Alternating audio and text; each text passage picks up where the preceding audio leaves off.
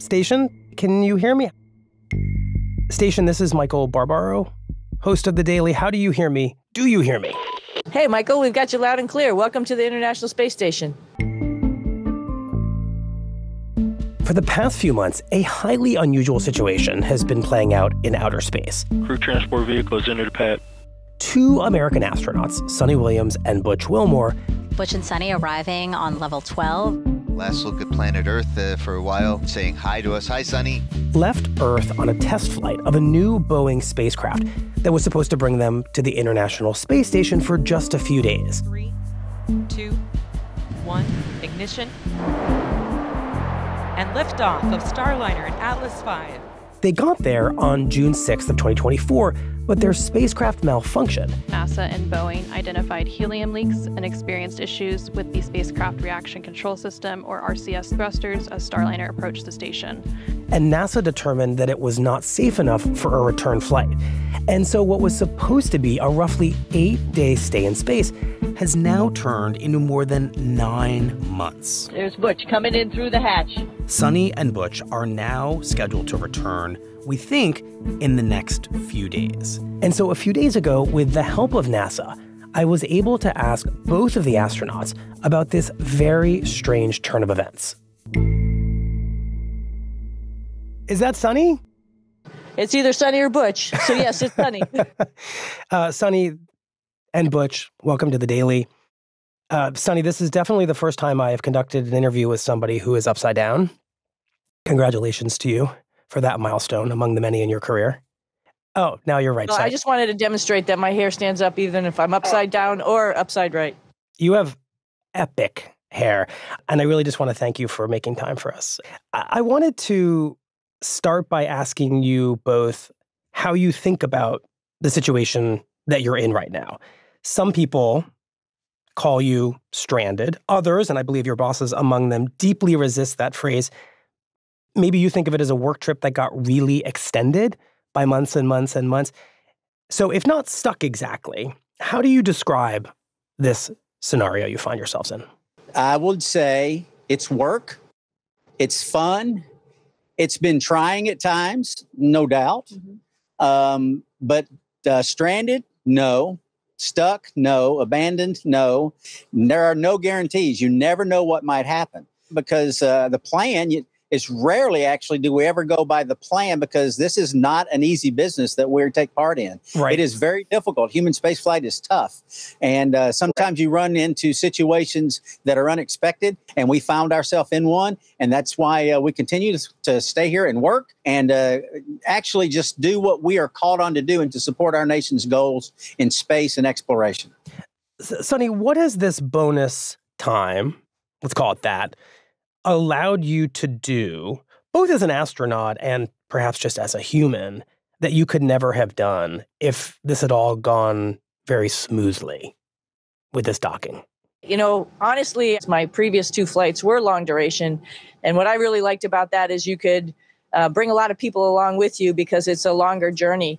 On a short flight, a shuttle flight, or this test flight, you just don't have that opportunity because you're super, super busy. And not saying that we're not busy up here. We're always doing experiments or maintenance or whatever.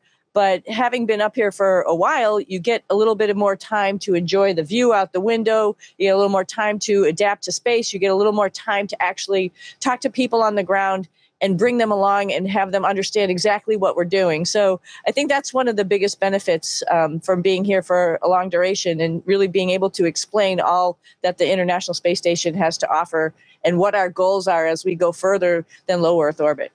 While you've been up there, I don't need to tell you this, a lot has happened down here, including natural disasters. And some of them, I imagine, have been visible to you, given your vantage point. And I'm thinking of the California wildfires or the hurricane that struck your hometown, in both your cases, right, of Houston. Can you describe in some detail, because I think your perspective on this visually is so unique, what those looked like from the space station? I have this sense that they must have been slow motion disasters that you could see from space. Yes, we can. I can tell you, our first thought, of course, is not the view that we see. It's Right. what's taking place real time on the ground below us as people are going through some very difficult and trying times, some life and death situations, and we know that. But yeah, to see a hurricane from space is truly amazing because you can see the power in the clouds. You truly can. To see the smoke rise from the west coast of our United States and realizing all that was taking place there, we're heartbroken for all that was going on. What they're dealing with compared to what we're dealing with, I mean, we're dealing with nothing compared to those type of things that are life-changing. This is life-changing in certain respects for us, but it's nothing compared to what the devastation that we have seen take place below us. And so, our prayers go out to them as people rebuild and change and go forward with their lives. Right. Were either of your homes damaged in that hurricane? I believe I read that perhaps one of them was. We had a little bit of damage, a little roof damage, and so we got a new roof out of the deal. So that was probably needed anyway. So it worked out in our favor. Okay, but I do have to ask, how do you arrange for a new roof from outer space, or do you just have to cede that kind of ground to somebody else in your family?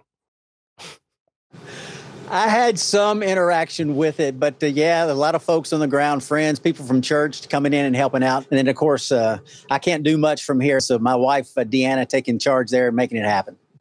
I'm curious about the psychology of being in this place for a lot longer than you expected.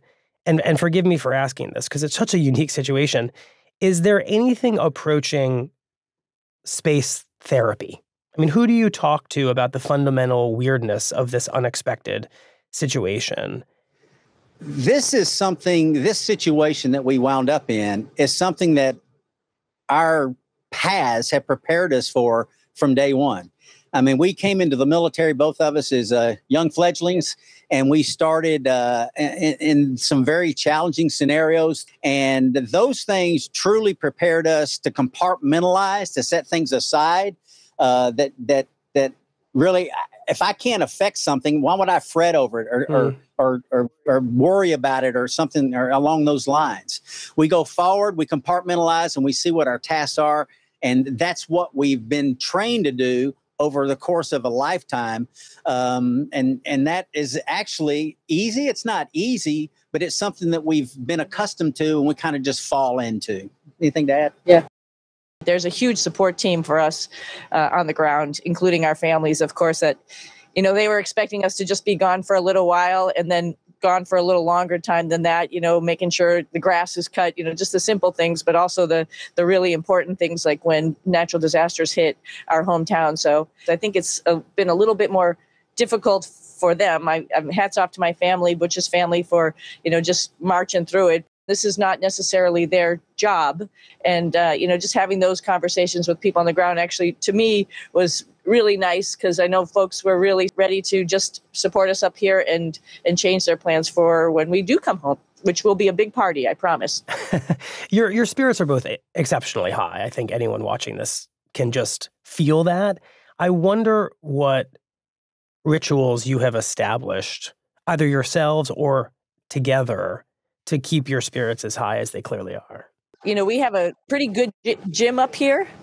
So both Butch and I are big fans of working out. And so that's been, I think, one of those things that, just even on the ground, going for a run or going to the gym and lifting weights always makes you feel better. And that's a thing that we have to do here on a daily basis anyway.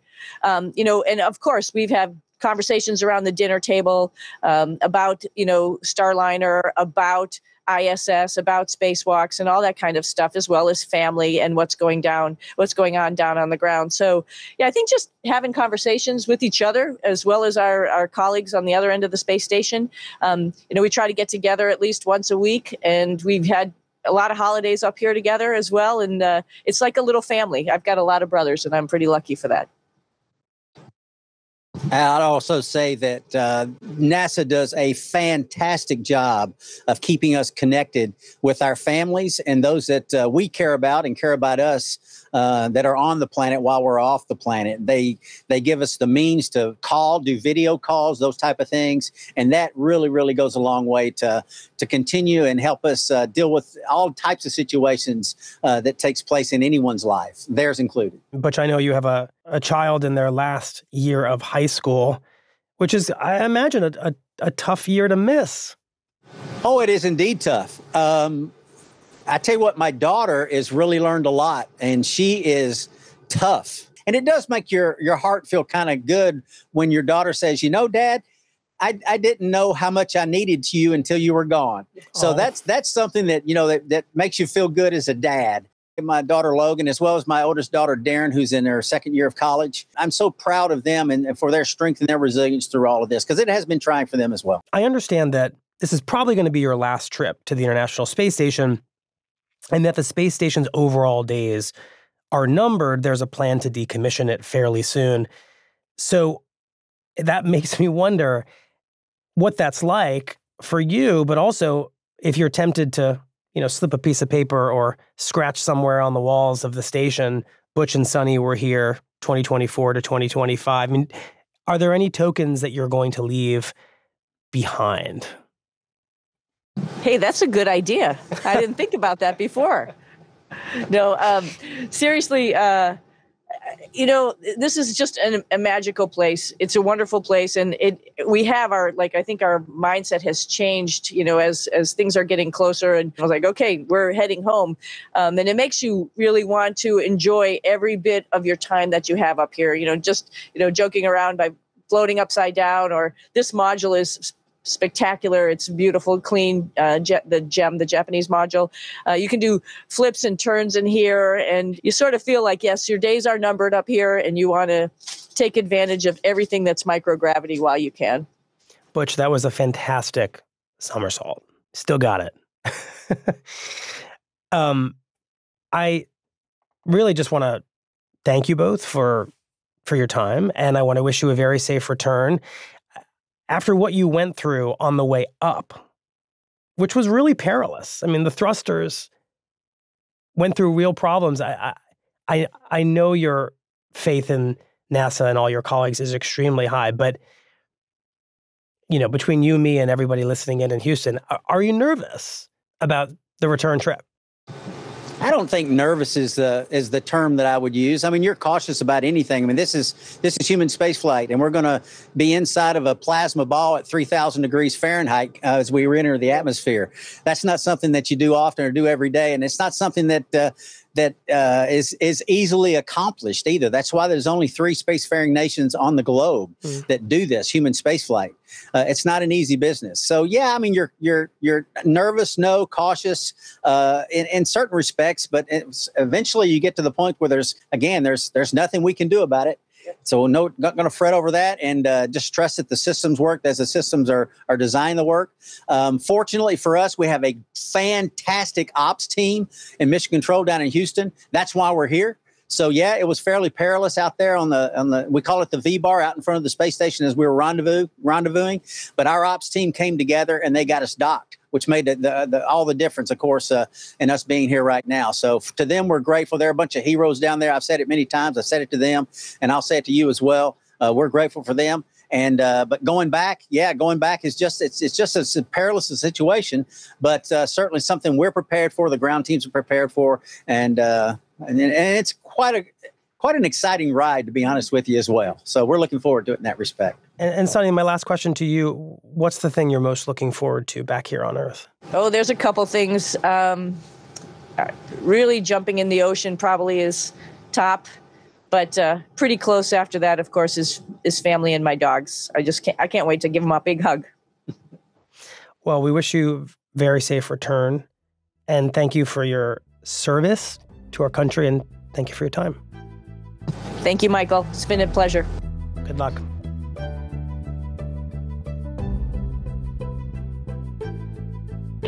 Station, this is Houston ACR. That concludes the event. Thank you.